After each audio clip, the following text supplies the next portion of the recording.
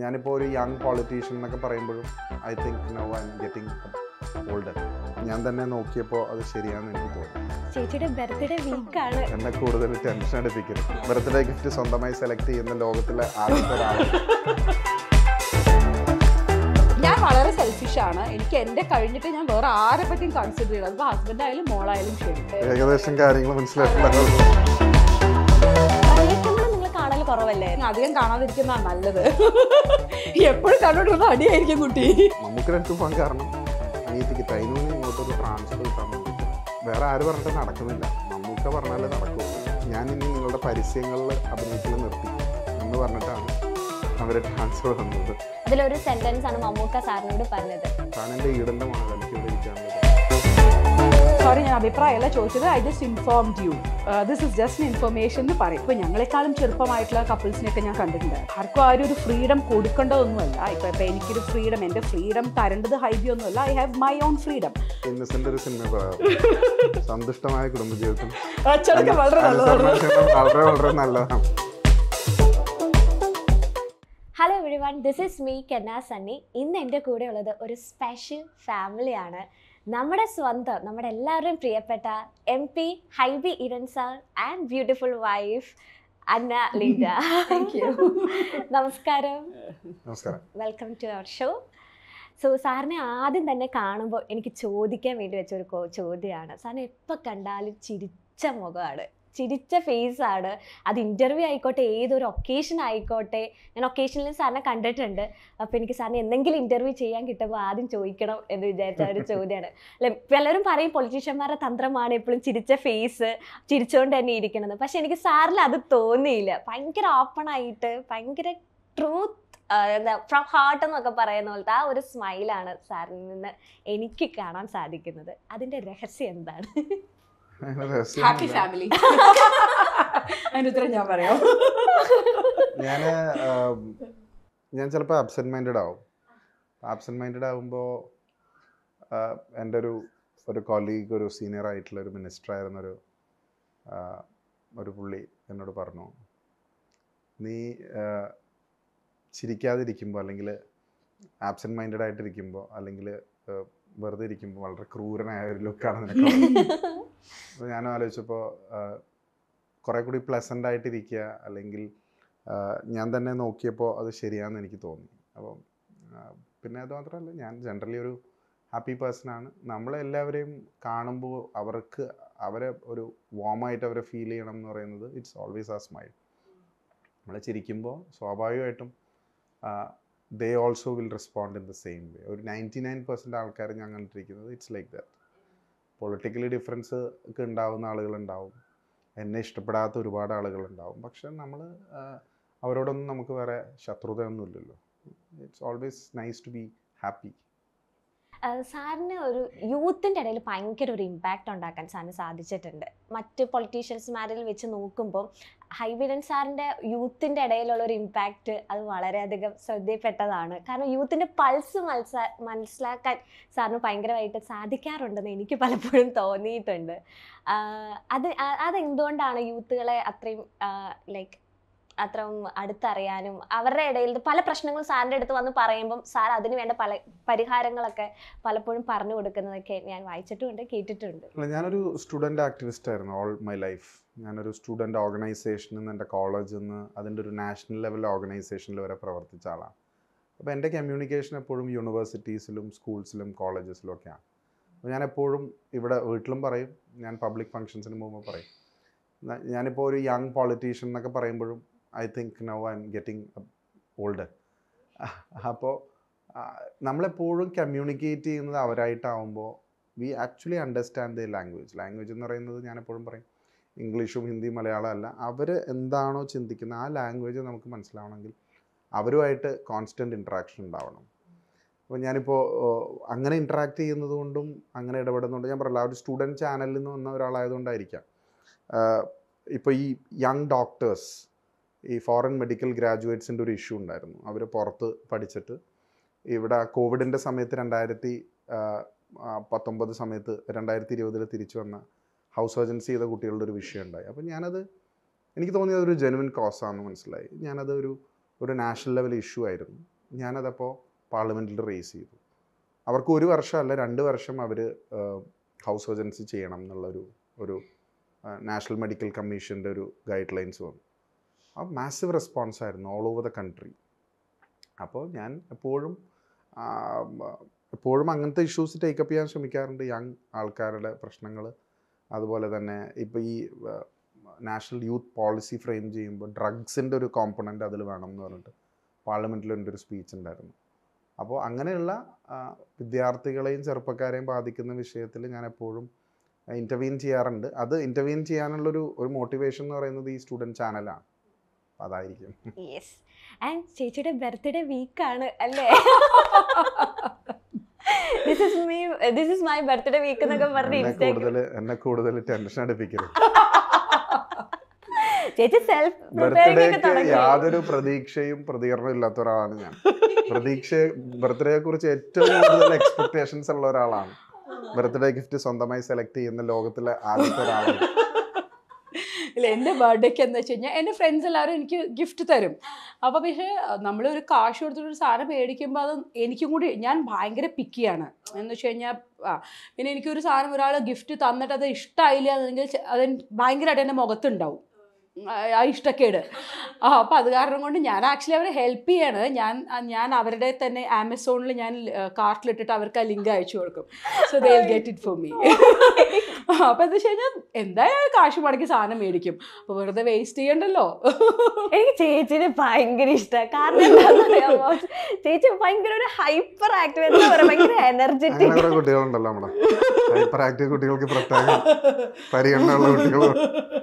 അപ്പോൾ എനിക്ക് ചേച്ചിയുടെ ഇന്റർവ്യൂസ് കണ്ടാലായിക്കോട്ടെ, ഇൻസ്റ്റാഗ്രാം ഫീഡ്സ് ആയാലും സ്റ്റോറീസ് ആയാലും ചേച്ചിനെ ഒന്നും അറിയില്ലാത്തവർക്ക് ചേച്ചിനെ ഞാൻ തന്നെ എൻ്റെ ഭയങ്കര ഫാനാണ്. അപ്പം അത് കാരണം കൊണ്ട് എനിക്കെപ്പോഴും എനിക്ക് എന്നെ തന്നെയാണ് ഏറ്റവും ഇഷ്ടം.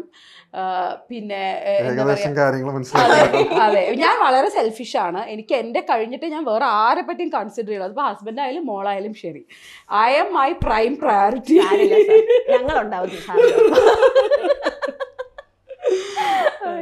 ഈ സാറിന്റെ ഈ ഒരു, ഞാൻ ചിരിയുടെ ഈ കാര്യം എടുത്തിട്ടത് എപ്പോഴും ചിരിച്ചോണ്ടിരിക്കാൻ പറ്റുന്ന ഇങ്ങനെ ഒരു വൈഫ് ഉള്ളതുകൊണ്ടല്ലേ എന്നാണ് എനിക്ക് എന്നെ സംബന്ധിച്ച്.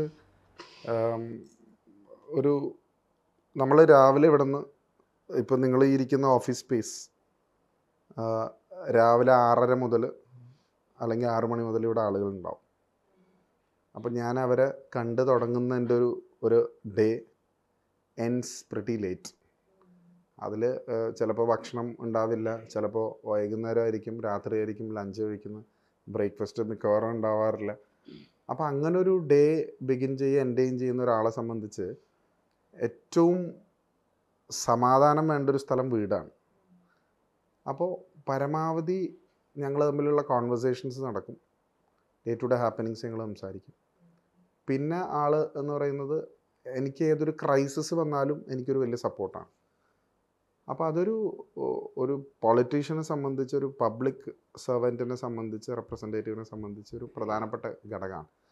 കാരണം ഞങ്ങൾ ഇടികൂടിക്കൊണ്ടിരുന്നു കഴിഞ്ഞാൽ എന്നെ സംബന്ധിച്ച് എനിക്ക് എൻ്റെ വർക്കിനെ അത് റിഫ്ലക്റ്റ് ചെയ്യും. സോ ഞങ്ങളത് എൻ്റെ ഒരു പൊളിറ്റിക്കൽ ഒരു ജേർണിയിൽ എനിക്ക് വളരെയധികം പ്രയാസങ്ങൾ നേരിടേണ്ട സമയങ്ങളുണ്ടായിരുന്നു. അപ്പോൾ she was A pillar of strength, to be very honest. അത് വിസിബിൾ ആവുന്നുണ്ട്, ഞങ്ങൾക്ക് വിസിബിൾ ആവുന്നുണ്ട്. പിന്നെ ഞങ്ങൾ രണ്ടുപേരും ഭയങ്കര ബിസിയാണ്. അപ്പോൾ എന്താ വെച്ച് കഴിഞ്ഞാൽ ഞങ്ങൾ ഒരുമിച്ച് കാണുന്ന സമയം വളരെ വളരെ കുറച്ചാണ്. അപ്പോൾ ആദ്യം കമ്മ്യൂണിക്കേഷൻ ഓവർ ദ ഫോൺ, അല്ലെങ്കിൽ മറന്നു പോകുമെന്ന് വിചാരിച്ചാൽ ചിലപ്പോൾ നമ്മൾ ടെക്സ്റ്റ് ചെയ്തിടുകയൊക്കെ ചെയ്യും.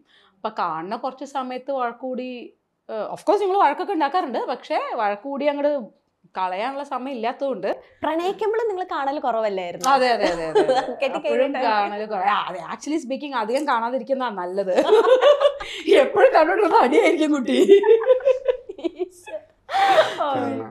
കല്യാണം കഴിച്ചിട്ടുണ്ടോ? ഇല്ലില്ല. അല്ല പൊതുവേ ഒരു പൊളിറ്റീഷ്യൻകാർ പറയുന്ന ഒരു സ്റ്റേറ്റ്മെന്റ് ആണ്, ഞങ്ങൾ ഈ ഒരു ഫീൽഡ് ആയതുകൊണ്ട് ഞങ്ങൾക്ക് ഫാമിലി ലൈഫ് ഇല്ല, ഞങ്ങൾക്ക് ഭയങ്കര ബിസി ലൈഫാന്നൊക്കെ. പക്ഷേ നിങ്ങളുടെ രണ്ടുപേരുടെ കേസിൽ വരുമ്പോൾ സാറ് ഫാമിലിക്ക് വേണ്ടി ടൈം സ്പെൻഡ് ചെയ്യാറുണ്ട്. നിങ്ങളുടെ കുറെ videos വൈറലാകാറുണ്ട്, especially that bullet ride videos ഒക്കെ സോഷ്യൽ മീഡിയയിലൊക്കെ ഭയങ്കര ട്രെൻഡിങ് ആയിട്ടുണ്ട്. അപ്പൊ ഈ ഒരു ബിസി ഷെഡ്യൂളിലും സാർ അത് കണ്ടെത്തുന്നുണ്ട്. അതിനെങ്ങനെയാണ് സാറിനെ സപ്പോർട്ട് ചെയ്യുന്നത്? ഓഫ് കോഴ്സ് വൈഫ് ആയിരിക്കും. അല്ല, അതിൽ രണ്ട് കാര്യങ്ങളാണ്. ഒന്ന്, നമ്മൾ എൻ്റെ പേഴ്സണൽ ലൈഫ് എന്ന് പറയുന്നത്, ഫാദർ പൊളിറ്റിക്സിലുണ്ടായിരുന്ന ഒരാളാണ്, മമ്മി വളരെ ചെറുപ്പത്തിൽ മരിച്ചതാണ്. അപ്പോൾ ഇവിടെ എന്ന് പറയുന്നത് ഞങ്ങളുടെ റിലേറ്റീവ്സും ഫാദറിനെ കാണാൻ വരുന്ന ആളുകളും, അപ്പോൾ ഞങ്ങളുടെ ഒരു ഫാമിലി ലൈഫ് എന്ന് പറയുന്നത് it was not totally unorganised. അപ്പോൾ ആ ഒരു ഡാഡിയും തിരക്കായിരുന്നു, പക്ഷേ എൻ്റെ എല്ലാ കാര്യങ്ങളിലും വളരെ അറ്റൻറ്റീവ് ആയിട്ടുള്ള ആളായിരുന്നു ഡാഡി മരിച്ചു. അപ്പോൾ ഫാമിലിക്ക് ടൈം എന്ന് പറയുന്നത് ഒരു, എൻ്റെ ഓർമ്മയിൽ ഇവിടെ ഒരു പിക്ചർ ഉണ്ടായിരുന്നു, ഞങ്ങളുടെ 4 പേരും കൂടി ഒരേ ഒരു പിക്ചറേ ഉള്ളൂ, ഞാനും സിസ്റ്ററും ഫാദറും മദറുള്ള ഒറ്റ പിക്ചറേ ഉള്ളൂ, that when we very small. അപ്പോൾ അത് കഴിഞ്ഞിട്ട് ഞങ്ങൾക്കൊരു ഫാമിലി മൂവ്മെൻറ്റ്, ഒരു ഡിന്നർ ഓർമ്മ, അല്ലെങ്കിൽ ഒരു ഔട്ടിങ് ഓർമ്മ, ഒരു ടൂറ് പോയ ഓർമ്മ, ഞങ്ങൾ 4 പേരായിട്ടുള്ള, കാരണം മമ്മി വളരെ ചെറുപ്പത്തിൽ മരിച്ചു. അപ്പോൾ അതൊരു ഫാക്ടറാണ്.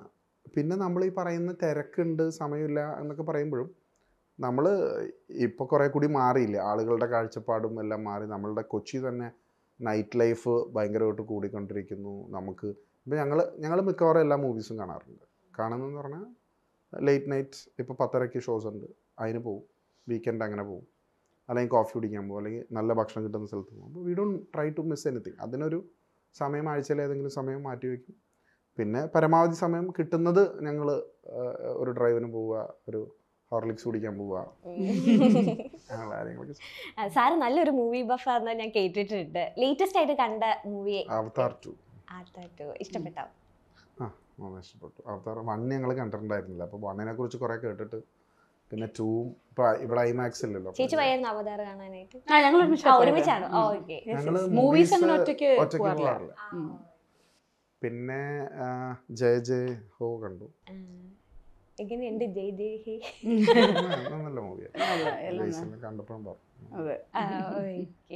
ആൻഡ് ഇപ്പോൾ ഇവിടെ വരുമ്പം ജോർജിയൻ സാറിനെ പറ്റി ചോദിക്കാതെ ഇരിക്കാൻ പറ്റില്ല. ജോർജിയൻ സാർ എത്രത്തോളം ആസ് എ പൊളിറ്റീഷ്യൻ എന്ന രീതിയിൽ സാറിനെ ഇൻസ്പയർ ചെയ്തിട്ടുണ്ട്? അല്ല, എൻ്റെ എല്ലാം വലിയ ഇൻഫ്ലുവൻസ് എന്ന് പറയുന്നത് ഡാഡിയാണ്. ഇൻഫ്ലുവൻസ് എന്ന് പറയുന്നത് ഒരിക്കലും നമുക്ക് പുള്ളിനെ ഇമിറ്റേറ്റ് ചെയ്യാൻ പറ്റില്ല, അല്ലെങ്കിൽ നമുക്ക് അങ്ങനെ ആവണം എന്ന് ആഗ്രഹിക്കാനേ പറ്റുള്ളൂ, ഒരിക്കലും പറ്റില്ല. He had a lot of freedom എന്ന് പറഞ്ഞാൽ ആളൊരു വളരെ മെച്ചുവേർഡായിട്ടുള്ളൊരു പൊളിറ്റീഷ്യൻ ആയതുകൊണ്ടും he came through the hardest vase. എൻ്റെ വഴി എന്ന് പറഞ്ഞാൽ എളുപ്പമായിരുന്നു. I already had A tag line and I already had എനിക്കൊരു ടാഗ് ഉണ്ടായിരുന്നു, എനിക്കൊരു അഡ്രസ്സ് ഉണ്ട്, എനിക്ക് അദ്ദേഹത്തിൻ്റെ മകൻ എന്നുള്ളൊരു സ്നേഹവും വാത്സല്യവും ആളുകൾ തരുന്നുണ്ട്. പക്ഷേ അദ്ദേഹം വന്നത് without any political background of support. പിന്നെ പുള്ളി എല്ലാവർക്കും സ്വീകാര്യനായിരുന്നു, എല്ലാ ഫോറമിലും പുള്ളിക്കൊരു സ്പേസ് ഉണ്ടായിരുന്നു, എന്തും പറയാനുള്ള സ്വാതന്ത്ര്യം ഉണ്ടായിരുന്നു, എന്തും ചെയ്യാനുള്ള സ്വാതന്ത്ര്യം ഉണ്ടായിരുന്നു. അപ്പോൾ സ്വാഭാവികമായിട്ടും എന്നെ ഇൻഫ്ലുവൻസ് ചെയ്ത് പുള്ളിക്ക് ആളുകളുടെ ഇടയിലുള്ള ഒരു പോപ്പുലാരിറ്റിയും പുള്ളിക്ക് ആളുകളുടെ ഇടയിലൊരു ഇൻഫ്ലുവൻസും, വളരെ ഗ്രാസ് റൂട്ടഡ് ആയിട്ടുള്ള ഒരാളെന്നുള്ള ഒരു ലീഡറായിരുന്നു, ഒരു മാസ് ലീഡറായിരുന്നു. അപ്പോൾ അത് എന്നെ വല്ലാതെ ഇൻഫ്ലുവൻസ് ചെയ്തിട്ടുണ്ട്. അപ്പോൾ അത് സ്വാഭാവികമായിട്ടും അങ്ങനെ ആവണം എന്ന് നമ്മൾ ആഗ്രഹിക്കുകയും ചെയ്യും. ഞാൻ പറഞ്ഞില്ല, നമ്മൾ അത് ഇമിറ്റേറ്റ് ചെയ്താൽ നമ്മൾ പരാജയപ്പെട്ടു പോകും. പക്ഷേ എവിടേക്കോ ആ എലമെൻറ്റ്സ് ഞാൻ ജനങ്ങളുമായിട്ട് ഇൻട്രാക്ട് ചെയ്യുമ്പോൾ എപ്പോഴും ആ ഒരു വൈബ് എനിക്ക് കിട്ടാറുണ്ട്. ഓൾവേസ് ഞാൻ എപ്പോഴും പറയും, നമ്മൾ ഒരുപാട് ആളുകളെക്കുറിച്ച് വായിച്ചിട്ടുണ്ട്, ഒരുപാട് നാഷണൽ ലീഡേഴ്സ്, ഇൻ്റർനാഷണൽ ലീഡേഴ്സിനെ കുറിച്ചൊക്കെ വായിച്ചിട്ടുണ്ട്, അറിഞ്ഞിട്ടുണ്ട്, അത് ഇൻഫ്ലുവൻസ് ചെയ്തിട്ടുണ്ട്. പക്ഷേ നമ്മളൊരു റോൾ മോഡൽ എന്നൊക്കെ പറയുന്നത് ഡാഡി തന്നെയാണ്. ഞാൻ അതിനോട് തന്നെ കണക്ട് ചെയ്ത് ചോദിക്കുകയാണ്. കാരണം സാർ ഒരു FB പോസ്റ്റിൽ മമ്മൂക്കയുടെ ബർത്ത്ഡേ വിഷ് ചെയ്തപ്പോൾ ഒരു പോസ്റ്റ് ഇട്ടായിരുന്നു. അതിലൊരു സെൻറ്റൻസ് ആണ് മമ്മൂക്ക സാറിനോട് പറഞ്ഞത്, നീ എൻ്റെ ഈടൻ്റെ മകനാണ്, നിനക്ക് എപ്പോൾ വേണമെങ്കിലും ഈ വീട്ടിലേക്ക് വരാനുള്ള സ്വാതന്ത്ര്യമുണ്ട് എന്ന രീതിയിൽ. അപ്പോൾ മമ്മൂക്കയായിട്ടുള്ള ആ ഒരു കണക്ഷൻ എങ്ങനെയാണ് സാറിന്? അല്ല, മമ്മൂക്കയായിട്ടുള്ള കണക്ഷൻ എന്ന് പറഞ്ഞാൽ ഡാഡിയുടെ സീനിയറായിട്ട് കോളേജിൽ ഒരേ കാലഘട്ടത്തിൽ പഠിച്ച ആളുകളാണ്. അപ്പോൾ മമ്മൂക്കയായിട്ട് ഡാഡിക്ക് law college, Ernakulam government law കോളേജിലുള്ള ബന്ധമാണ്. അപ്പോൾ ഞാൻ പറഞ്ഞു കേട്ടിട്ടുണ്ട് മമ്മൂക്കയായിട്ടുള്ള അടുപ്പവും അവർ തമ്മിൽ കമ്മ്യൂണിക്കേഷനുള്ള ആളുകളൊക്കെയാണ്. പക്ഷേ എനിക്ക് പരിചയം അത് കഴിഞ്ഞിട്ടാണ്. ഡാഡി മരിച്ചതിന് ശേഷം. എൻ്റെ ഒരു ഓർമ്മ എന്ന് പറയുന്നത്, ദുൽഖർ എൻ്റെ ക്ലാസ്മേറ്റാണ്. എൻ്റെ കൂടെ ചെറിയ ക്ലാസ്സിൽ ഫസ്റ്റ് സ്റ്റാൻഡേർഡിൽ ഒരുമിച്ച് പഠിച്ചിട്ടുള്ളതാണ്. ദുൽഖർ 3 വർഷം ടോക്കിച്ചിൽ പഠിച്ചപ്പോൾ ഞാൻ ഫസ്റ്റ് സ്റ്റാൻഡേർഡിലാണ് ചെല്ലുന്നത്. Dulquer LKG UKG first standard, ഞാൻ ഫസ്റ്റ് സ്റ്റാൻഡേർഡാണ് ചെല്ലുന്നത്. ഒരു വർഷം ഞങ്ങൾ ഒരുമിച്ച് 1-2 വർഷം ഒരുമിച്ചുണ്ടായിരുന്നു. അപ്പോൾ എൻ്റെ ഒരു മമ്മൂക്കയായിട്ടുള്ള ഓർമ്മ എന്ന് പറയുന്നത്, നമ്മുടെ പ്രൊഡ്യൂസർ ആൻഡോ ജോസഫ്, അന്ന് അദ്ദേഹം പ്രൊഡ്യൂസർ ആയിട്ടില്ല, പ്രൊഡക്ഷൻ കൺട്രോളർ ആയിട്ടുള്ളൂ. ആ സമയത്ത് എൻ്റെ അനിയത്തി ക്യാമ്പസ് പ്ലേസ്മെൻ്റ് ആയിട്ട് സൗത്ത് ഇന്ത്യൻ ബാങ്കിൽ ബാംഗ്ലൂർ ഒരു പോസ്റ്റിംഗ് കിട്ടിയിരിക്കുകയാണ്, പ്രൊബേഷണറി ഓഫീസറായിട്ട്. അപ്പോൾ ഞാനിവിടെ ഒറ്റയ്ക്കാണ്. അപ്പോൾ അനിയത്തിക്ക് ടൈനൂന് ഇങ്ങോട്ടൊരു ട്രാൻസ്ഫർ കിട്ടാൻ വേണ്ടിയിട്ട് അപ്പോൾ അന്നൊരു പഴയ കവാസാക്കി ബൈക്കാണ്. അപ്പോൾ ആ കവാസാക്കി ബൈക്കിൽ ഒരു മഴയത്ത് ഞാൻ മഴ നനഞ്ഞ് മമ്മൂക്കയുടെ ആൻഡോ ചേട്ടൻ പറഞ്ഞു ഇവിടെ പനമ്പള്ളിയാറിൽ വീട്ടിൽ വരാൻ പറഞ്ഞു. അപ്പോൾ മമ്മൂക്കയുടെ അടുത്ത് പോകാൻ കാരണം മമ്മൂക്ക ബ്രാൻഡ് അംബാസിഡറാണ് സൗത്ത് ഇന്ത്യൻ ബാങ്കിൻ്റെ. മമ്മൂക്ക വേറെ ആര് പറഞ്ഞിട്ട് നടക്കുന്നില്ല, മമ്മൂക്ക പറഞ്ഞാലേ നടക്കുകയുള്ളൂ. അപ്പോൾ ഞാൻ മഴയത്ത് ചെന്നപ്പോൾ ഞാൻ ചെല്ലുമ്പോഴേക്കും ഞാൻ നനഞ്ഞാകെ ഇതായിട്ടിരിക്കുകയായിരുന്നു. ഞാൻ ഒരു ഷർട്ടും മുണ്ടൊക്കെ ഇട്ടിട്ടൊരു പഴയ കവാസാക്കി ബൈക്ക്. അപ്പോൾ ഞാൻ പുറത്ത് നിൽക്കുകയാണ്. അപ്പോൾ എനിക്ക് തന്നെ ഞാനിങ്ങനെ ഈർപ്പമായിട്ടിരിക്കുമ്പോൾ അകത്തോട്ട് കയറാനുള്ളൊരു ഇതുണ്ടായിരുന്നു. ഞാൻ പുറത്ത് വരാന്തലേക്ക് കയറും. അപ്പോൾ എൻ്റെ അടുത്ത് പറഞ്ഞു, കയറി ഇരിക്കടോ എന്ന് പറഞ്ഞു. അപ്പോൾ ഞാൻ പറഞ്ഞു ഇല്ലായിരുന്നു. താൻ പാടോ, താൻ എൻ്റെ ഈടൻ്റെ മോനെ, തനിക്ക് ഇവിടെ ഇരിക്കാനുള്ള ഇതുണ്ട്. എന്നിട്ട് ഇരുന്ന് കട്ടൻ ചായ തന്നു.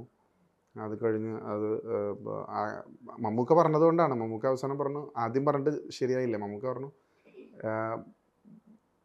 ഈ ബ്രാൻഡ് ഞാൻ ഇനി നിങ്ങളുടെ പരസ്യങ്ങളിൽ അഭിനയിക്കൽ നിർത്തിക്കും എന്ന് പറഞ്ഞിട്ടാണ് അവർ ട്രാൻസ്ഫർ തന്നത്. അതെന്നെ സംബന്ധിച്ചൊരു വലിയൊരു ഇതായിരുന്നു. അത് മാത്രമല്ല, ഒരുപാട് ഫ്രീഡം ഉണ്ട് മമ്മൂക്കയ്ക്ക് എന്നോട് ഭയങ്കര ഫ്രീഡം ഉണ്ട്. ഒരു മോനെ പോലെ തന്നെ ഒരു ഫ്രീഡം ഉണ്ട്. അപ്പോൾ അതുകൊണ്ട് എന്തും പറയാം. സ്റ്റേജിൽ വെച്ച് ആരും ഒരു വിവാദമാക്കാൻ നോക്കി. സ്റ്റേജിൽ വെച്ച് എന്നെ എടോന്നോ എന്തോ എന്നെ അങ്ങനെ വിളിച്ചു, താനോ എടോന്നോ എന്തോ വിളിച്ചു. അത് ആരൊക്കെയോ ഒരു കോൺട്രവേഴ്സി ആക്കാം. ഞാൻ അപ്പം തന്നെ അത് പറഞ്ഞു, he has the freedom to do that. കാരണം അങ്ങനെ കാണുന്ന ഒരാളാണ്. പിന്നെ ഞങ്ങൾ ഇവിടുത്തെ ആളുകൾക്ക് മമ്മൂക്ക എന്ന് പറയുന്നത് ഒരു ആക്ടർ എന്നതിനേക്കാൾ കൂടുതൽ വേറൊരു നമുക്ക് എന്തും ചെന്ന് പറയാൻ പറ്റുന്ന ഒരാളെന്നുള്ളൊരു ഫീലിംഗ് കൂടി. ആൻഡ് ഈ അമ്മ അസോസിയേഷൻ ആയിട്ട് സാറിന് നല്ല ഒരു റിലേഷൻഷിപ്പ് മെയിൻറ്റെയിൻ ചെയ്യുന്നുണ്ട്. ഓരോ ആർട്ടിസ്റ്റ് ആയിട്ടായിക്കോട്ടെ, അതിൻ്റെ സെലിബ്രേഷനൊക്കെ സാറ് പോയിട്ടുമുണ്ട്. അപ്പം അവരൊക്കെ ആയിട്ടുള്ള ബന്ധങ്ങൾ എങ്ങനെയാണ് മറ്റ് ആർട്ടിസ്റ്റുകളൊക്കെ ആയിട്ട്? അങ്ങനെയല്ല, നമ്മൾ കൊച്ചിയിലാണല്ലോ. എറണാകുളത്ത് ഞാൻ സ്റ്റുഡൻറ് ഓർഗനൈസേഷനിൽ വർക്ക് ചെയ്യുമ്പോൾ തന്നെ നമ്മൾ കോളേജ് യൂണിയൻ്റെ ചെയർമാനായിരുന്നു, ജനറൽ സെക്രട്ടറി ആയിരുന്നു, കൗൺസിലറായിരുന്നു. അപ്പോൾ കോളേജ് യൂണിയൻ പ്രോഗ്രാംസിന് എപ്പോഴും കോളേജ് കുട്ടികൾ ആഗ്രഹിക്കുന്നത് ഫിലിം സ്റ്റാർസിനെ കാണാൻ വേണ്ടി, ആക്ടേഴ്സിനെ കാണാൻ വേണ്ടിയിട്ട്. അപ്പോൾ നമ്മൾ സ്വാഭാവികമായിട്ടും അവരുടെ സെറ്റിൽ പോവും, അവരെ കാണും, അവരായിട്ട് സംസാരിക്കും. അപ്പോൾ കുറേ ആൾക്കാരെ പണ്ട് മുതൽ അറിയാവുന്ന ആളുകളുണ്ട്, കുറേ ആൾക്കാരെ പുതുതായിട്ട്.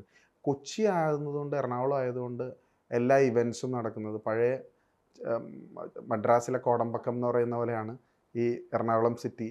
എല്ലാ ഇവൻറ്റ്സും ആളുകൾ താമസിക്കുന്നതും ഫിലിം ലോഞ്ചസും ഷൂട്ടിങ്ങും മിക്കവാറും ഇവിടെ നടക്കുന്നു. അപ്പോൾ അവരെല്ലാമായിട്ട് കാണാനുള്ള അവസരമുണ്ട്. പിന്നെ എൻ്റെ ഒരുപാട് സോഷ്യലി റീച്ച് ഔട്ട് പ്രോഗ്രാംസിലെല്ലാം അവർ വരാറുണ്ട്, അവർ ഇൻവൈറ്റ് ചെയ്യാറുണ്ട്, അവർ വരാറുണ്ട്. ഒരുപാട് പേര് എൻ്റെ ഒരുപാട് എഡ്യൂക്കേഷണൽ അവാർഡ്സിന്, മെഡിക്കൽ ക്യാമ്പ്സിന്, എൻ്റെ എല്ലാ പ്രോഗ്രാംസിനും നമ്മൾ കുറേ നല്ല കാര്യങ്ങൾ ചെയ്യുന്നു എന്ന് മനസ്സിലാക്കി കുറേ പേര് ആ ഇൻവിറ്റേഷൻ അക്സെപ്റ്റ് ചെയ്യാറുണ്ട്. ആൻഡ് ചേച്ചി, ആസ് എ പൊളിറ്റീഷ്യൻ്റെ വൈഫ് എന്ന രീതിയിൽ നമ്മൾ എന്ത് ചെയ്താലും അതിന് കുറച്ച് കുറ്റങ്ങൾ കണ്ടുപിടിക്കാനായിട്ട് ആൾക്കാരും ഉണ്ടാവും. അത് ചേച്ചി അതൊന്നും മൈൻഡ് ആക്കാതെ ചേച്ചിയുടെ ലൈഫ് വേണം എൻജോയ് ചെയ്യുന്ന ഒരു വ്യക്തിയായിട്ടാണ് എനിക്ക് തോന്നിയിട്ടുണ്ട്. അപ്പോൾ എന്ത് പോസ്റ്റ് ഇടണമെങ്കിലും നമ്മളൊന്ന് റീതിങ്ക് ചെയ്യണം, ഇത് ഇടണോ വേണ്ടയോ എന്നൊക്കെ. അപ്പം അങ്ങനത്തെ കാര്യങ്ങൾ എപ്പോഴെങ്കിലും ചേച്ചി ടെൻഷൻ അടിക്കേണ്ടി വരികയും അങ്ങനെ എന്തെങ്കിലും കോൺട്രവേഴ്സിയിലൊക്കെ പോയി ചാടാൻ? ഞാനെപ്പോഴും I always tend to ignore എന്തെങ്കിലും ഉണ്ടെങ്കിൽ തന്നെ. Because my space is my personal opinions എന്നുള്ളതാണ്. അതിനായിട്ട് എതിരഭിപ്രായമുള്ളവരുണ്ടാവാം, അത് അവർക്കത് പറയാം, പ്രകടിപ്പിക്കാം. പക്ഷെ എൻ്റെ അഭിപ്രായം എൻ്റെ അഭിപ്രായമാണല്ലോ. ചേച്ചി പിന്നെയും പറയണ കേട്ടിട്ടുണ്ട്, സാറ് വൈറ്റ് ആൻഡ് വൈറ്റ് ഇട്ട് വന്നിട്ടുണ്ടെങ്കിൽ വേറെ ആളാണ്. നമ്മൾ അതൊരു യൂണിഫോം പോലെ. ഇപ്പം ഐ എം എ ലോയർ. അപ്പോൾ ഇപ്പോൾ ഞാനായിരിക്കില്ല നിങ്ങൾ ചിലപ്പോൾ എന്നെ കോടതിയിൽ കാണുമ്പോൾ. ഞാൻ കുറേ കൂടെ ഒരു നമ്മുടെ പ്രൊഫഷനാണല്ലോ അത്. അപ്പോൾ ആ ഒരു ഞങ്ങൾക്കിപ്പോൾ ഒരു വക്കീലന്മാരുടെ യൂണിഫോം പോലെ തന്നെയാണ് ഹൈബിക്ക് വൈറ്റ് ആൻഡ് വൈറ്റും. ഹൈബി അല്ലാതെയും ഇടയ്ക്ക് കുർത്തയും ജീൻസൊക്കെ ഇടാറുണ്ട്, ബട്ട് അധികവും ഇടുന്നത് വൈറ്റ് ആൻഡ് വൈറ്റ് ആണ്. അപ്പോൾ അതൊരു വർക്ക് മോഡാണ്. അപ്പോൾ ആ ഒരു ഡ്രസ്സ് ഇട്ട് കഴിഞ്ഞ് കഴിഞ്ഞാൽ പിന്നെ ഒരു സീരിയസ് ആയിരിക്കും. എന്നെക്കാൾ കൂടുതൽ എൻ്റെ അമ്മയാണ് എപ്പോഴും പറയുക. ബിക്കോസ് വീട്ടിൽ വളരെ കംഫർട്ടബിൾ ആയിട്ടിരുന്നിട്ട് പെട്ടെന്ന് കുളിച്ച് ആ ഡ്രസ്സ് ഇട്ട് വരുമ്പോൾ അമ്മ പറയും ദേ പോണു വേറൊരാൾ എന്ന് പറയും. അപ്പോൾ അത് ഭയങ്കര എവിഡൻ്റ് ആണ്. പക്ഷെ അത് ആവശ്യവുമാണ്. അപ്പോൾ അതാണ് വീട്ടിൽ വേറെ. ഇപ്പൊ സാറിന് ഡ്രസ്സിങ് ഇപ്പൊ ചേച്ചി പറഞ്ഞപ്പോഴും പൊതുവേ നമ്മൾ പൊളിറ്റീഷ്യൻസ്മാരെ കണ്ടേക്കുന്ന full time white and white ആണ്. പക്ഷെ സാറിന് പല സ്ഥലങ്ങളിലും ഇപ്പൊ ഓരോ ഫംഗ്ഷൻസ് അറ്റൻഡ് ചെയ്യുമ്പോൾ സാർ കുർത്ത യൂസ് ചെയ്യാറുണ്ട്, കളർഫുൾ കോസ്റ്റ്യൂംസ് യൂസ് ചെയ്യാറുണ്ട്. അത് എനിക്ക് സാർ അത് ഒരു ചേഞ്ച് വരുത്തണം എന്ന രീതിയിൽ ചെയ്യുന്നതായിട്ട് എനിക്ക് തോന്നിയിട്ടില്ല. പക്ഷെ അത് യൂത്തിൻ്റെ ഒക്കെ ഇടയിൽ അത് ഭയങ്കര ഒരു സ്ട്രൈക്ക് ഔട്ട് ആയ തിങ്സ് ആയിരുന്നു സാറ് ചെയ്തത്. അത് ഞാൻ NSUയുടെ ഓൾ ഇന്ത്യ പ്രസിഡന്റ് ആയിരുന്നു. അപ്പോൾ നമ്മൾ ഡൽഹിയിലൊക്കെ വർക്ക് ചെയ്യുമ്പോൾ വേറെ സ്റ്റേറ്റിലൊക്കെ പോകുമ്പോൾ ക്ലൈമറ്റിക് കണ്ടീഷൻസൊക്കെ വേറെ ആണല്ലോ. അപ്പോൾ നമ്മൾ മുണ്ടും ഷർട്ടും കൊടുക്കാൻ പറ്റില്ല.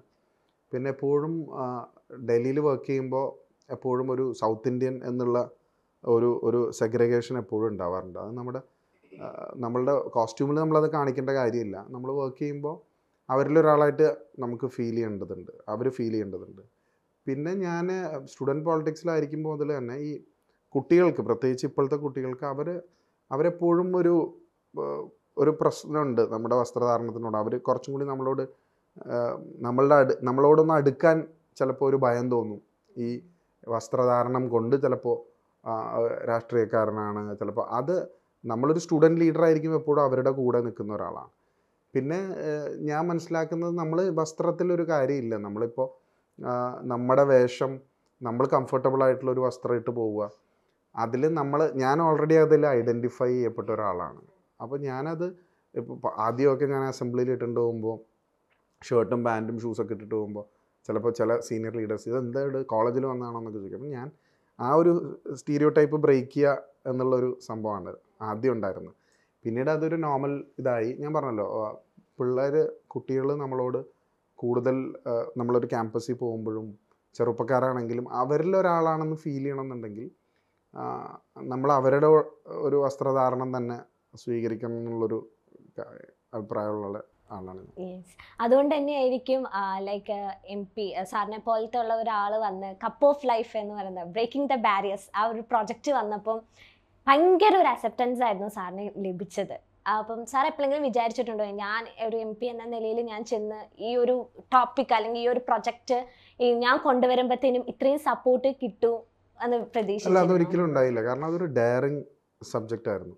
തുടങ്ങിയപ്പോഴും നമ്മൾ മെൻസ്ട്രുവൽ കപ്പ് ഡിസ്ട്രിബ്യൂട്ട് ചെയ്യുക, വെറുതെ മെൻസ്ട്രുവൽ കപ്പ് ഡിസ്ട്രിബ്യൂട്ട് ചെയ്താൽ പോരാ, മെൻസ്ട്രുവൽ ഹൈജീനിനെ കുറിച്ച് സംസാരിക്കണം. അത് ആ ഒരു ബാരിയർ ബ്രേക്ക് ചെയ്യണം എന്നുള്ളതാണ്, ആ ഒരു മൈൻഡ് സെറ്റ് ബ്രേക്ക് ചെയ്യണം. നമ്മളൊരു എന്താ പറയുക, ഒരു ഓപ്പൺ ഡിസ്കഷൻ ആക്കണം. നമ്മളുടെ ആ ഒരു കാഴ്ചപ്പാട് മാറ്റണം ഇതിനോടുള്ളത് എന്നുള്ളൊരു ആഗ്രഹം ഉണ്ടായിരുന്നു. പക്ഷെ നമ്മളൊരു സീരീസ് ഓഫ് ഇവൻറ്റ്സ് ആയിട്ട് ഇത് ഡിസൈൻ ചെയ്ത് അതിൻ്റെ മോഡിലേക്ക് വന്നപ്പോൾ നമ്മൾ വിചാരിക്കുന്നതിനേക്കാൾ അറിയാത്ത ഒരുപാട് ആളുകളിലേക്ക്, നമ്മൾ ഈ പോളിറ്റിക്സ് ശ്രദ്ധിക്കാത്ത, ഇങ്ങനെയുള്ള വിഷയങ്ങളിലൊരു ഗൗരവമില്ലാത്ത അപ്രോച്ചുള്ള ആളുകളെല്ലാം അതിലേക്ക് ജോയിൻ ചെയ്തു. നമ്മൾ വിചാരിക്കാത്ത ക്രോസ് സെക്ഷൻസ്, സ്ത്രീകൾ മാത്രമല്ല പുരുഷന്മാരും, എൻറ്റയർ കമ്മ്യൂണിറ്റീസ് അതിൽ ജോയിൻ ചെയ്തു. അതിൽ നിന്ന് ഇൻസ്പയർഡ് ആയിട്ട് ഇപ്പം ഇന്ന് ഒരു ടീച്ചർ എന്നെ വിളിച്ചിരുന്നു, പാലാ ചേർപ്പുങ്കൽ എന്ന് പറയുന്ന സ്ഥലത്തുനിന്ന്. ഇതിൽ അവരുടെ ടോപ്പിക്കിൽ പറഞ്ഞിരിക്കുന്നത് നമ്മളുടെ ഇൻസ്പിറേഷൻ ഉൾക്കൊണ്ടുകൊണ്ടാണ് അവരിത് ചെയ്യുന്നതെന്നുള്ളതാണ്. അതുപോലെ ട്രിവാൻഡ്രത്ത് നിന്ന് ഓളം എന്ന് പറയുന്ന ഒരു ഗ്രൂപ്പ് വിളിച്ചിരുന്നു. അവരും ഇതിൻ്റെ ഫീൽ ദ പെയിൻ എന്ന് പറയുന്ന ക്യാമ്പയിൻ അവർക്ക് അവിടെ കൊണ്ടുവന്ന് ചെയ്യാൻ താല്പര്യമുണ്ട്. ട്രിവാൻഡ്രം ലോ കോളേജിൽ നിന്ന് അവിടുത്തെ പെൺകുട്ടികളുടെ പ്രിയദർശിനി എന്ന് പറയുന്ന ഗ്രൂപ്പ്, അങ്ങനെ കേരളത്തിൻ്റെ പല ഭാഗങ്ങളിൽ നിന്നും ഇതിൽ മോട്ടിവേറ്റഡ് ആയി ഇൻസ്പയർഡ് ആയിട്ടുള്ള ഒരുപാട് ആൾക്കാർക്ക് ഒരു ധൈര്യം കിട്ടി ഇത് നടപ്പാക്കാൻ വേണ്ടിയിട്ട്. ഒരു ഡയറിങ് ടോപ്പിക്ക് സംസാരിക്കാനും ആ ഒരു ഇൻഹിബിഷൻ ബ്രേക്ക് ചെയ്യാനും ആ ഒരു മൈൻഡ് സെറ്റ് ബ്രേക്ക് ചെയ്യാനും ഇതൊരു വളരെ റിസ്കി സബ്ജക്റ്റാണ്. ചിലപ്പോൾ അത് തിരിച്ച് അടിക്കാൻ പറ്റുന്നൊരു സബ്ജക്റ്റാണ്. പക്ഷെ അത് നമ്മൾ വിചാരിച്ചതിനേക്കാൾ വലിയൊരു ആക്സെപ്റ്റൻസ് സമൂഹത്തിൽ കിട്ടി എന്നുള്ളതാണ്. അപ്പോൾ ഈ product is there in the market four A long time. പ്രോഡക്റ്റോ menstrual cup എന്നുള്ള ആശയമല്ല, മെൻസ്ട്രുവൽ ഹൈജീൻ. അപ്പോൾ ഞാൻ എപ്പോഴും പറയാറുള്ള ഒരു കാര്യമാണ്.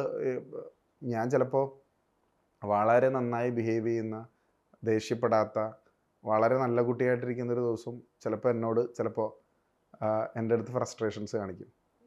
അപ്പോൾ ഉള്ളതൊന്നും എനിക്കറിയില്ല ഇത് ഒരു ഇമോഷണൽ സ്വിങ് അതിൽ ഉണ്ട് എന്നുള്ളത്. അപ്പോൾ അത് പീരിയഡ്സിൻ്റെ ചിലപ്പോൾ തുടക്ക ദിവസങ്ങൾ പീരിയഡ്സ് ആവുന്ന സമയമായിരിക്കും, ചിലപ്പോൾ അതിൻ്റെ ഇടയിലായിരിക്കും. അപ്പോൾ അത് എനിക്ക് പറഞ്ഞു തന്നിട്ട് എനിക്ക് മനസ്സിലായിട്ടില്ല ഇതുവരെ. അപ്പോൾ ആ ഒരു ഇതും കൂടി ഉണ്ട് അതിൽ, അതും കൂടി ഉൾക്കൊണ്ടുകൊണ്ടിട്ടാണ് നമ്മൾ, ഞാൻ പറഞ്ഞു അതൊരു ഫിസിക്കൽ, നമ്മൾ ഈ ഫീൽ ദ പെയിൻ എന്ന് പറഞ്ഞ ക്യാമ്പയിനിൽ നമ്മളൊരു ആർട്ടിഫിഷ്യൽ ക്രാംസ് കൊടുക്കുന്നതേ ഉള്ളൂ. പക്ഷേ ഈ ആർട്ടിഫിഷ്യൽ ക്രാംസ് അല്ലാതെ there is an emotional swing to that is very important. അത് മനസ്സിലാക്കാൻ നമ്മുടെ പുരുഷന്മാർക്ക് കഴിഞ്ഞിട്ടില്ല. ഇപ്പോൾ UK ഒരു മാഞ്ചസ്റ്റർ യൂണിവേഴ്സിറ്റിയിൽ പഠിച്ച എൻ്റെ ഒരു കൂട്ടുകാരൻ്റെ സഹോദരി അവിടെ അവരൊരു ഇതിട്ടിരിക്കുകയാണ്. അവരുടെ ഒരു പ്രസൻറ്റേഷനിൽ founder cup of life ഹൈബിയുടെ MP എന്ന് പറഞ്ഞിട്ട് ഒരു ടോപ്പിക് അവർക്ക് പ്രസൻറ്റേഷനിലുണ്ട്. അപ്പോൾ അവർ വളരെ ഹാപ്പി ആയിട്ട് അത് അയച്ചു തന്നു. അപ്പോൾ ഈ മലയാളി പെൺകുട്ടികളായിട്ടുള്ള ആൾക്കാർ ഭയങ്കര എക്സൈറ്റഡ് ആയി. അപ്പോൾ അവർ ചോദിച്ചു എന്താ പറഞ്ഞു, ഞങ്ങൾക്ക് അറിയാവുന്ന ആളാണെന്ന് പറഞ്ഞു. അത് പറഞ്ഞാൽ നമ്മൾ വിചാരിച്ചല്ലോ BBC കവർ ചെയ്തു, പിന്നെ ഗിന്നസ് ബുക്ക് ഓഫ് വേൾഡ് റെക്കോർഡ്സിൽ വന്നു. അപ്പോൾ അങ്ങനെയുള്ള ഒരു ആസ്പെക്റ്റ് അതിന് ഇതെല്ലാം ആഡ് ഓൺ ആയിരുന്നു. പക്ഷേ ഇപ്പോൾ യുണൈറ്റഡ് നേഷൻസിൻ്റെ രാജഗിരിയിൽ നടന്നൊരു പ്രോഗ്രാമിൽ ഞാനൊരു പേപ്പർ പ്രസൻറ്റ് ചെയ്തിരുന്നു. അങ്ങനെയുള്ള കുറേ കാര്യങ്ങൾ ഇതുമായിട്ട് ബന്ധപ്പെട്ടുണ്ടായി. Okay, great. ആൻഡ് ചേച്ചി, as A politician, as A husband, ഏതാണ് ബെസ്റ്റ് വേർഷൻ ഓഫ് ഹൈബീരൻ സാറിൻ്റെ? അത് രണ്ടും ഒരിക്കലും കമ്പയർ ചെയ്യാൻ പറ്റുന്നില്ല. രണ്ടും ഇൻഡിപെൻഡൻറ്റ് ഡിഫറെൻറ്റ് എൻറ്റിറ്റീസ് ആണ്. ഇപ്പം ആസ് എ പൊളിറ്റീഷ്യൻ എന്താ പറയുക, I see him as A politician doing his work. As A husband it's different. അത് രണ്ടും കൂടി എനിക്ക് ഏതാ ബെസ്റ്റ് എന്ന് പറയാൻ പറ്റില്ല. 100-ൽ എത്ര മാർക്ക് കൊടുക്കുക as A husband, as A politician?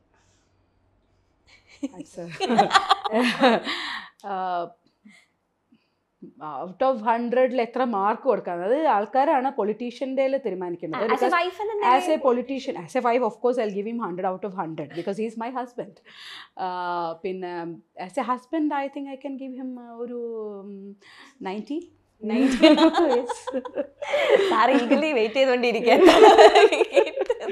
Because 90 കൊടുക്കാൻ കാരണം എന്താ വെച്ച് കഴിഞ്ഞാൽ, ഞാൻ ജനറലി ഇപ്പോൾ ഞങ്ങളെക്കാളും ചെറുപ്പമായിട്ടുള്ള കപ്പിൾസിനെയൊക്കെ ഞാൻ കണ്ടിട്ടുണ്ട്. പക്ഷേ എനിക്ക് ഹൈബീഡിലുള്ളൊരു ഗുണം കണ്ടിട്ടുള്ളതെന്ന് വെച്ചാൽ, ഇപ്പം ആർക്കും ആരും ഒരു ഫ്രീഡം കൊടുക്കേണ്ടതൊന്നുമല്ല. ഇപ്പം എനിക്കൊരു ഫ്രീഡം, എൻ്റെ ഫ്രീഡം തരേണ്ടത് ഹൈബി ഒന്നുമല്ല. I have my own freedom.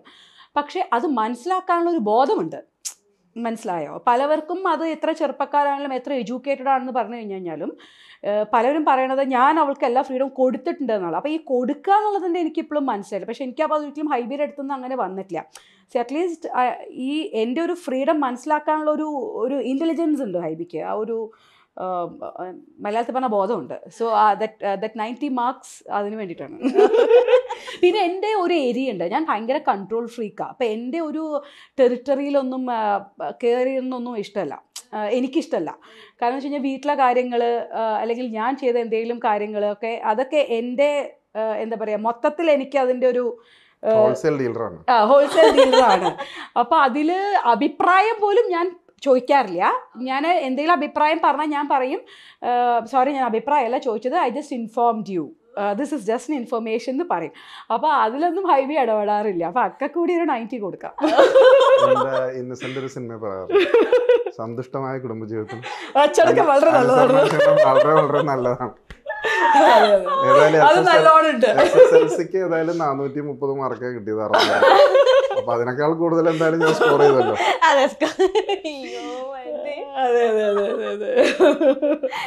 ചേച്ചിയുടെ പ്രസന്റേഷൻ ഭയങ്കര എന്റെ പെഡിഗ്രി അങ്ങനെ ആയിപ്പോയി. എന്ത് ചെയ്യാൻ പറ്റും? അങ്ങനെ ആയിപ്പോയി. എന്താ പറയാ, ചേരേണ്ട ആൾക്കാരായിരുന്നു രണ്ടുപേരും എനിക്ക് തോന്നുന്നു.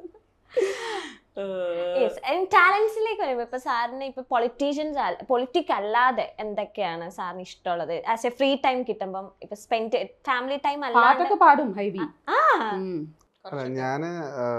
എനിക്ക് സിനിമ കാണാൻ ഇഷ്ടമാണ്, ഇടയ്ക്ക് വായിക്കും, പാട്ട് കേൾക്കാൻ ഇഷ്ടമാണ്, കുറച്ചൊക്കെ പാടും. ഇപ്പൊ പാടാൻ പറ്റില്ല, പാടും. ഞാനിങ്ങനെ നന്നാക്കി പറഞ്ഞത് മോശമായിരുന്നല്ലോ. എനിക്ക് എൻ്റെ ഒരു ആഗ്രഹം ചോദിച്ചാൽ എന്താ പറയാ, ഇനി ഒരു എന്ത് ചെയ്യാനാണ് ആഗ്രഹം ഇപ്പൊ ഈ പറഞ്ഞ പോലെ എന്ന് ചോദിച്ചു കഴിഞ്ഞാൽ, ഞാൻ അസൂയപ്പെടുന്ന ഒരു കാര്യം അന്നയുടെ കാര്യത്തിലാണെങ്കിലും അല്ലെങ്കിൽ വേറെ ആൾക്കാരിലാണെങ്കിലും ഞാൻ അസൂയപ്പെടുന്ന ഒരു കാര്യം ഡാൻസ് ചെയ്യാന്നുള്ളതാണ്.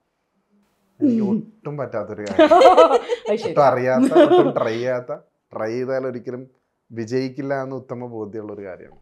ട്രൈ ചെയ്തിട്ടില്ലല്ലോ, ഞാൻ പറഞ്ഞല്ലോ, അത് ചില ആൾക്കാർക്ക് ഒരു ഗ്രേസ് ഉണ്ട്, യു ക്യാൻ ഫീൽ ദാറ്റ്. നമ്മളൊന്ന് ട്രൈ ചെയ്താലും ഇപ്പം എൻ്റെ അവൾ ചിലപ്പോൾ ഒരു പാട്ട് കേട്ടോണ്ടിരിക്കുമ്പോൾ അവൾ സ്വാഭാവികമായിട്ടും ഷീ ഹാസ് സം സ്റ്റെപ്സ്.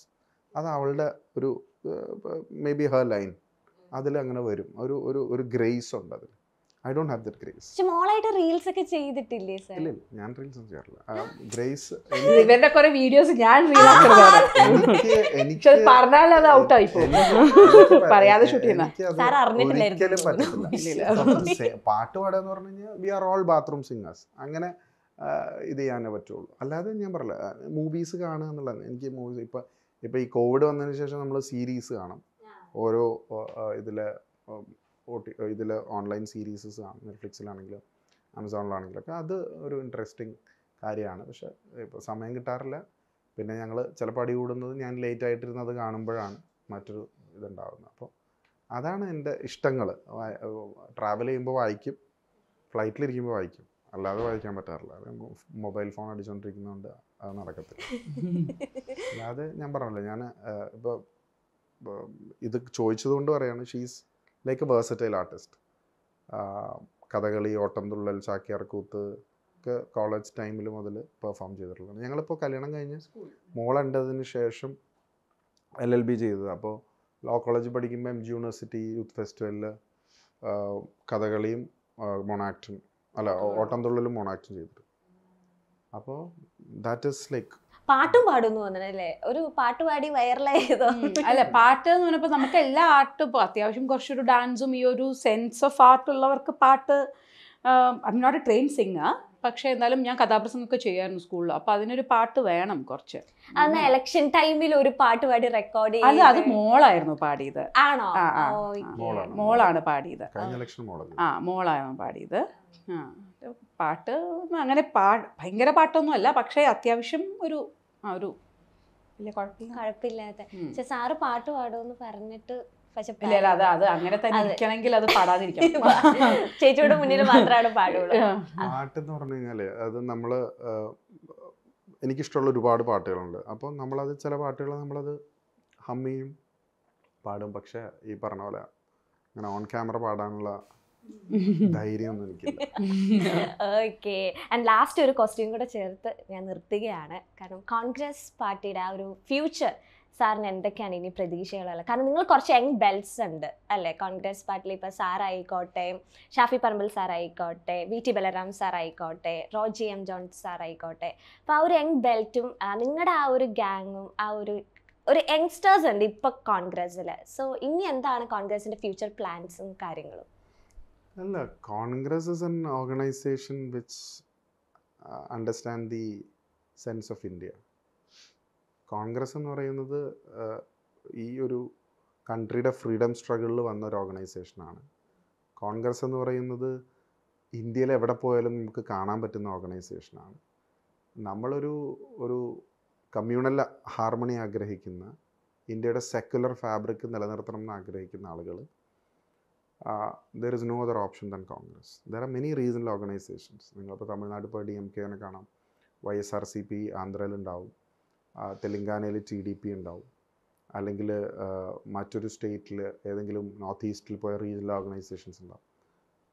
പിന്നെ ആസ് എ നാഷണൽ പാർട്ടി വേറെ ഓർഗനൈസേഷൻസ് ഉണ്ട്. പക്ഷേ കോൺഗ്രസ് കന്യാകുമാരി മുതൽ ലേ ലഡാക്ക് വരെ പോയാലും you can see A Congress flag flying high. അത് that is something which is mixed with the soil of this country. ഈ രാജ്യത്തിൻ്റെ എല്ലാമായി അലിഞ്ഞു ചേർന്നിട്ടുള്ളൊരു പാർട്ടിയാണ്. അപ്പോൾ nobody can destroy that. അതിന് അപ്സ് ആൻഡ് ഡൗൺസ് ഉണ്ടാവും, വിന്നിങ് ആൻഡ് ലൂസിങ് ഇലക്ഷൻസ് ഉണ്ടാവും, ജയപരാജയങ്ങൾ ഉണ്ടായിട്ടുണ്ടാവും, കുറേ പ്രതിസന്ധികൾ ഉണ്ടായിട്ടുണ്ടാവും. പക്ഷേ അതൊരു ഫീനിക്സ് പക്ഷിയെ പോലെ തിരിച്ചു വരും. So thank you so much ഇത്രയും നേരം ഞങ്ങളോട് സംസാരിച്ചതിന്. Thank you so much. നല്ലൊരു വർഷമാകട്ടെ 2023. Happy new year. Happy new year. Thank you.